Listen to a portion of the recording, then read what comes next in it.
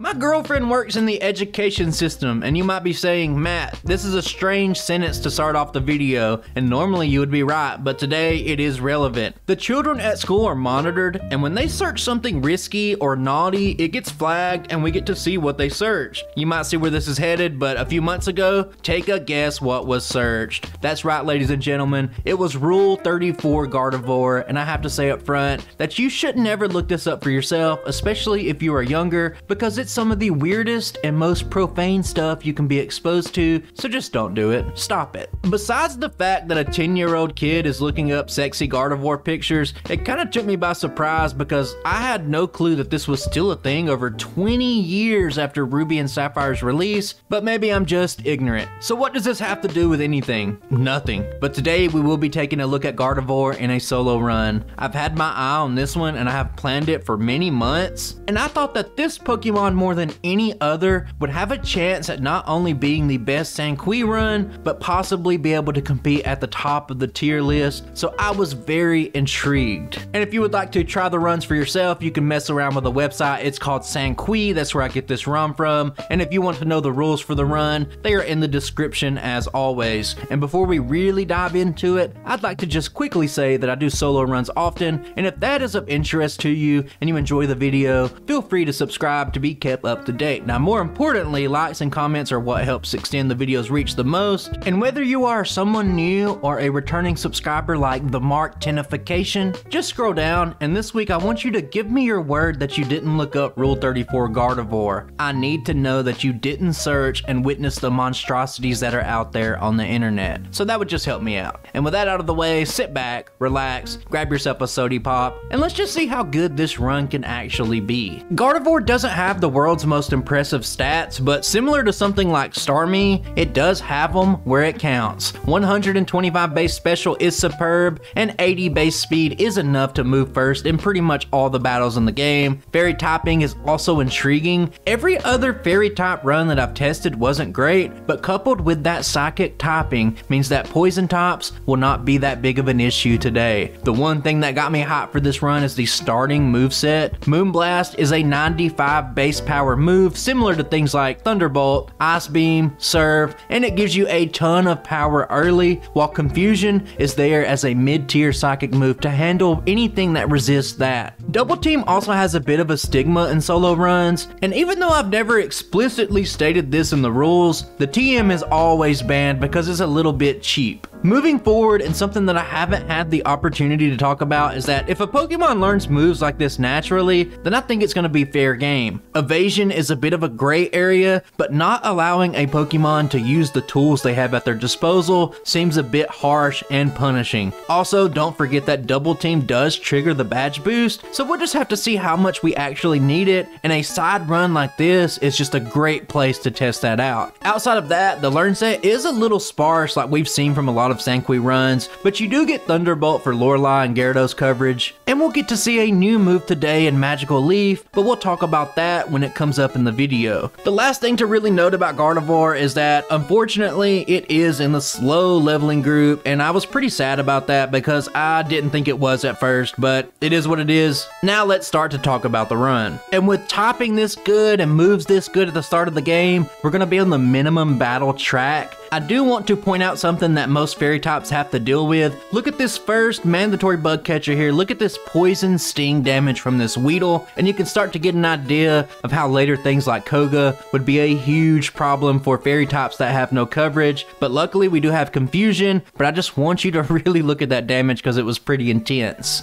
From there, we can just go straight to Brock. And here I want to emphasize the importance of Double Team for Gardevoir. Notice how hard this tackle from the Geodude hits me. It does nearly half of my health, and without Double Team, I undoubtedly would have to grind a lot more, and the run would just be far worse without it. So here I set up 2. It gives me some insurance from getting hit too often, and I do take a single Rage from the Onix later, but overall in this fight, a few Moonblast can get you past, and we don't have to keep dwelling on it. I just want you to know how important Double Team was for the run. Now looking ahead to the next route, I want to say that there are so many poison types in Kanto, and you really don't notice notice it unless you're weak to it, but a run like Sylveon that I tested really struggled here, and the Psychic typing and confusion really makes this a non-issue, but it is worth pointing out. Moving ahead to Cerulean, I immediately take on Misty, and the real reason is that I have Double Team. Remember that this is my third run, and everything is pretty much optimized, and this time I decided to fully lean on Double Team, and this goes down like you would suspect. I get pretty low, but once I'm able to get a stranglehold and set up those Double Teams, I'm able to just cruise past the fight. It's fairly short, but I do get hit really hard. That's something you're going to notice, is that Gardevoir cannot take a hit, but Double Teams allow you to offset that, and I'm able to get past a very tough fight, because being in the slow leveling group and not doing any extra battles made rival number 2 extremely hard, and getting these extra 2 levels right now really helped. And even though I take a sand attack from the Pidgeotto, I'm able to set up just a little bit of Double Teams, and eventually through some persistence, I'm able to get past this fight too. And I just, trust me when I say that going into this fight at level 12 is an absolute nightmare. And the only way I could get it done consistently without having to use rare candies or pick up 3 or 4 extra battles was to do it this way. And I'm very happy with how it played out. After that, I can skip all the way ahead to the SSN, and notice how I'm passing Body Slam right now. I do have it listed on the side, and you would think that it would be great for Psychic types, but it's really not needed. I did a lot of testing without it, and here we just skip it to save a little bit of time. As for rival number 3, I do take a sand attack today, but I'm able to not miss too much, and I don't even heal going into the fight, so I'm not really too worried about it. And even though I take some damage here and there, it's a pretty smooth fight. Now notice, like in the Giraffe Rig run, where Bite was a huge problem, and Psychic is weak to Dark, but remember that Fairy typing resisting Dark helps out to make it neutral, so it wasn't really that big of an issue with a big special like Gardevoir has. Let's rapid fire our way to Surge, and before we get to the end of the fight, X Speed, we take out Raichu fairly easy, but what's important to note, at level 22 we do get Magical Leaf. Grass coverage is really good in Rock Tunnel. It covers the Cubone, it covers the Slowpokes, it covers the Self-Destruct Hiker, so it's really good. It's actually better than Thunderbolt at this stage in the game, and it's pretty much a Swift clone. It's the grass version of Swift. 60 base power, it never misses, and it makes it to where we don't have to look at Rock Tunnel today. Looking ahead at Celadon, I immediately go shop before I even do the Rocket Hideout. I go ahead and I pick up the TMs at the top floor just to sell for some money so that I can get as much vitamins as possible, but the main thing here is getting access to Saffron and getting access to Psychic, which is really going to put us on another level in terms of power. And with a moveset of Moonblast, Psychic, Double Team, we have a very strong core for pretty much the rest of the game, and for now, Magical Leaf is good enough to give us coverage where it's needed, and we can just easily crush Giovanni. There's no need to look at it. And from there, I actually decide to go straight to Erica, since her Poison type, Grass types are all weak to Psychic, and we just picked up the move, and what better way to test it out than this? Tangela can survive, it just does its best like it always does, but ultimately it's a pretty quick battle. And the same thing can be said about rival number 4 in Pokemon Tower in general. I pick up the final HMs of the run, and then we take on Koga, and you might be thinking Poison type against this Fairy, but we have Psychic. You already know how this one's gonna go down. And this is really the beauty of Gardevoir. The two typings complement each other so well, especially in a Kanto solo run, and you really just have an answer for anything. There's not really anything that just hard walls you,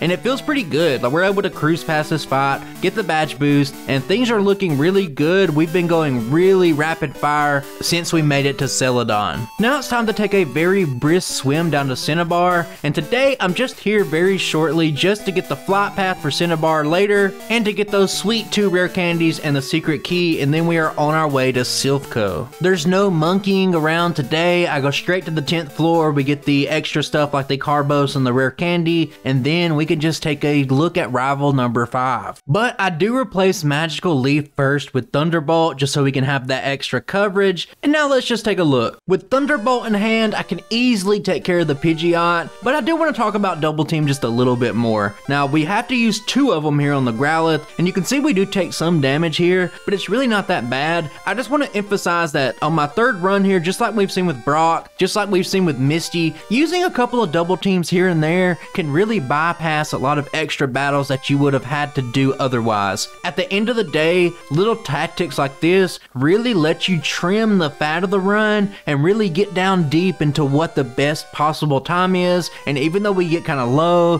the execute's annoying and poisons us, we still survive at the end of the day, and we're able to get past this battle very early with no extra time commitment from other battles, and that's fantastic, and that's what all top tier runs need. From there, I make my return to Cinnabar, and after a little bit of Tombstoner, brother, we can take a look at Blaine. This was another fight that was pretty rough in testing. Now, Fire type does resist fairy moves like Moonblast, but Fire itself isn't super effective. This fight's just, I don't know what it is about Sanqui, Blaine. Growlithe is very annoying, so I opt just to deal with it as fast as I can, and I do want to set up a couple of double teams on the Ponyta just to give myself a little bit of insurance so that I don't have to reset, because I'm at a perfect record as it stands now. Things go very well. I'm able to cruise through the fight, and we finally get to that Arcanine. And I don't need to tell you guys that this thing is a beefy, thick little boy. And even though I set up a couple of double teams, this dude is able to hit 3 bites through the double teams, and I go all the way down to a single point of HP, just 1 HP, but I am able to survive, and we pull out a real clincher of a battle, and we're going into the 7th gym undefeated.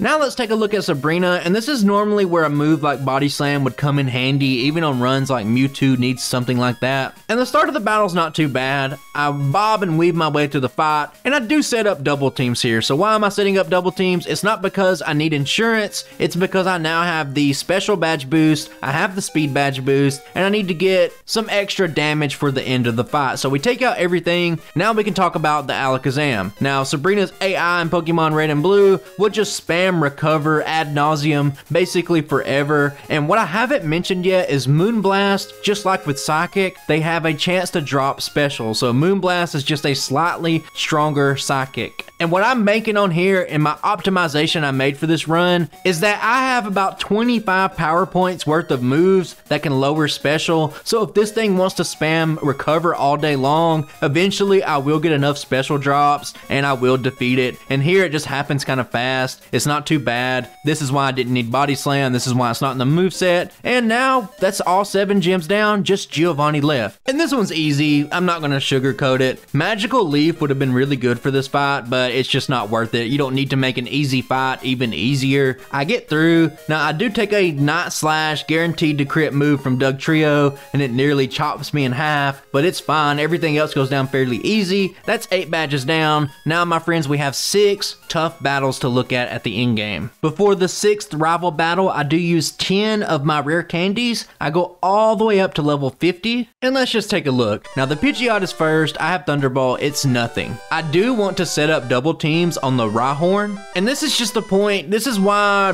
double team's such a polarizing move, why I always ban the TM, because look at this. I set up several times, but the AI just decides that it doesn't care, and it's gonna hit me every single time. Even though it has like a 30% chance to hit me at this point, it's just gonna do it every single time. It's very luck based. It can be very frustrating. It's not consistent, but I do survive. I set up, and once I have my special boosted, my speed boosted, I can just roll through the rest of the fight. I would like to say that using all my rare candies here to get up to 50 was a huge adjustment. Normally I'm very stingy, and I have to work on that really, but I was trying this fight at like level 40, maybe using 2 or 3 rare candies here and there, but just use them all right here, because at level 42, 43, 45, whatever you want to try this fight at, it's very hard if you don't just use the rare candies. And overall this one's not too bad, but it is kind of funny that Rhyhorn decided just to hit me every single time through all the double teams. Now we don't really have anything else to really talk about. Our learn set is pretty much set. Moonblast, Psychic, Double Team, and Thunderbolt are pretty much everything that we need, and I do pick up the optional rare candy in Victory Road because, like you guys already know, you want to reset your experience if you are using a badge boosting move, and I don't want to level up at a bad position for the champion fight. And with that out of the way, let's just dive straight into Lorelei and see how that battle looks. And we we've seen a lot of runs on Lorelei with high special Pokemon that have Thunderbolt. The start is always the same. You're going to get rid of the Dugong, you're going to get rid of the Cloyster as fast as you can, but here, I do decide to get some insurance for the Jinx and the Lapras by setting up a little bit on the Slowbro, and it's not because I'm scared of getting hit hard or anything like that, it's simply for the badge boost. I want to be a little bit faster, and I need to hit a little bit harder because of Jinx, and you might be wondering, why Jinx? Well guys, there's a move called Fake Tears. It's a dark type move, and it harshly lowers your special, and if a special focused Pokemon get hit by that move, they're pretty much dead in the water. So here, I'm boosting just so I can make sure I one-shot the Jinx, and by default we can one-shot the Lapras as well, and we can just move on. But Fake Tears, very powerful move. Very glad it's not in Vanilla Generation 1. Next up is Bruno, and we have a special treat for you today. We haven't got to see a fairy move hit a fighting type yet, and today, ooh, he gets blasted even harder than he normally does. I really couldn't think of a Pokemon better equipped to absolutely decimate him, and it is what it is. It's Bruno. Let's move on. Next up is Agatha, and with Sanqui adding new moves, this one could be difficult, and let's just talk about it for a second. Now, first up is Gengar, and it uses Dark Pulse. Dark Pulse itself is a neutral move. It's not too bad. It does decent damage, but the most important thing is that it flinches us, and I can't get off the Psychic. Now, from there, she makes an aggressive swap into the Golbat. I'm able to take it out, and she brings back in the Gengar. I go for Psychic once again, and she does a hard switch, and she catches the Psychic onto the Haunter. I take it out, the Gengar comes back in, and this time it stops playing games. It has Shadow Ball, it uses it, and it's enough super effective damage to mark our first reset of the run, and that's unfortunate, but let's just hop into the next attempt. This time Gengar goes for Shadow Punch, and it does absurd damage, and even though I'm able to knock it out with a Psychic, and I outspeed and have super effective damage for pretty much the rest of the team, I know that that final Gengar is going to be a hassle, so I make a executive decision here to take a risk. I go for some double team setup so I can outspeed the final Gengar, and I get hit by a critical hit crunch on the Arbok, and that's another reset. On the third attempt, I learned from my mistakes. Now we get lucky here, we get another Dark Pulse from the first Gengar, and that means I don't take a ton of damage, and I'm able to just sweep pretty much to there. I don't get flinched, so I'm able to take out the Gengar, the Golbat, the Haunter, but on the Arbok, I do want to set up, and I'm healthy enough to tank anything outside of a crit, and I use two double teams to ensure that I outspeed and do a little extra damage, and that means when the final Gengar comes in, I'm able to one-shot it with a Psychic, and even though we had two resets here, it really wasn't that bad. Better than most runs. We can look ahead once again. Next up is Lance, and you might think that this one would be a steamroll, but this one was actually a pretty hard puzzle for Gardevoir to solve. Now, Gyarados is nothing. You have Thunderbolt, you can just take it out. Now, the Aerodactyl's the problem here. It has Iron Head, it will absolutely crush you, so you need to set up to outspeed it. And the Dragonairs are a problem because of Thunder Wave. We've seen that in other runs. So the first Dragonair comes out, I set up one double team, it doesn't go for Thunder Wave, I take it out. Second one comes in, I set up another double team, it misses Thunder Wave, thankfully. And from there, I set up one more double team, it misses another move, and that's all we really need for this fight, because at that point we outspeed the Aerodactyl, we can take it out with one Thunderbolt, and the Dragonite unsurprisingly falls to a Moonblast, and that's pretty much this fight. It didn't look like much, but I promise you that this one was a pretty big headache on my first couple of runs when you're trying to plan out the routes and stuff. And my friends, that leaves us with one final battle with the champion, but first we heal up. I use my final rare candy to reset my experience so that I won't level up in this final fight, and let's just dive in and see how this one goes.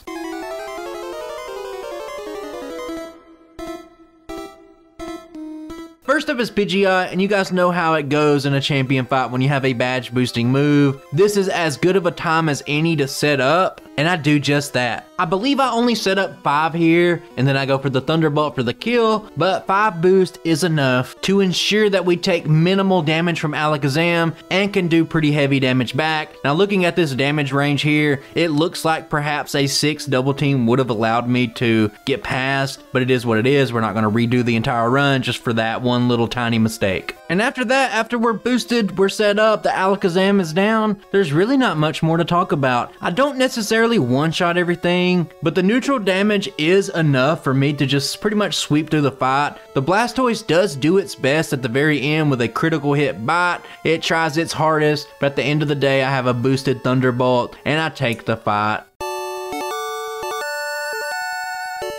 And that's it. Gardevoir has done it. I was very pleased with this run. I don't know how many runs it would take you to have 0 resets. I know if your goal was 0 resets, you could just over level a couple of things and it would be a little bit easier. But as it stands, Agatha was the only problem. And unless you outspeed that Gengar, you're pretty much getting one shot if it decides to go for Shadow Ball. So you're just flipping the coin there. And there's not really much more you can do. Outside of that, I was very happy with all the optimizations. But let's stop talking about it and let's just see how Gardevoir did. Gardevoir finishes with a level of 56, only 2 resets, and a final time of 2 hours and 19 minutes. Guys, this is an incredible performance for a Sanqui ROM. Now, I say this a lot and I really want to emphasize it to you. My regular runs, especially those top tier runs, I have all the tools. I have Game Hook, I have live updating stats on the screen, I have other software where I can calculate damage ranges, and I can really refine runs, and I just can't do that with Sanqui runs. In a lot of ways, Sanqui runs feel like how first doing solo run challenges on the channel felt, back to where I was just basically just doing them. But overall, this run is incredible. It would probably be just enough to get it into that A+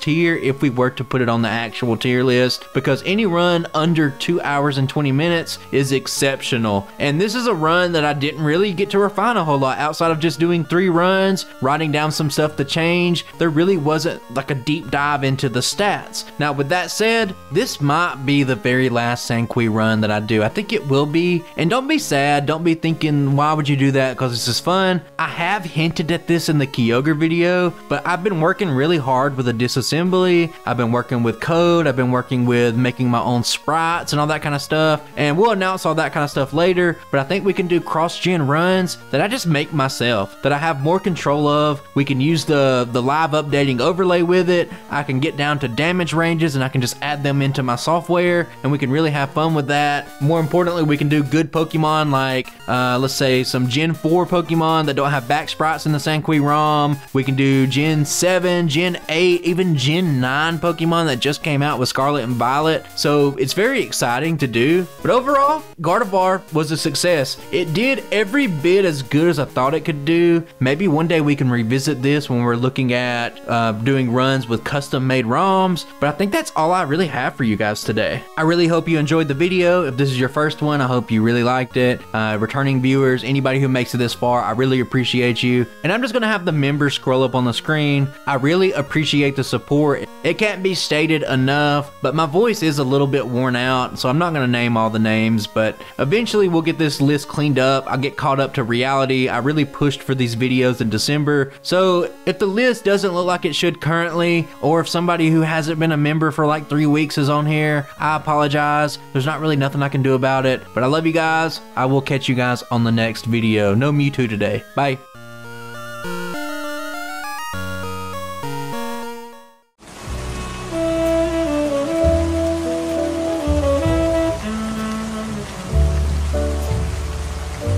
Mm-hmm.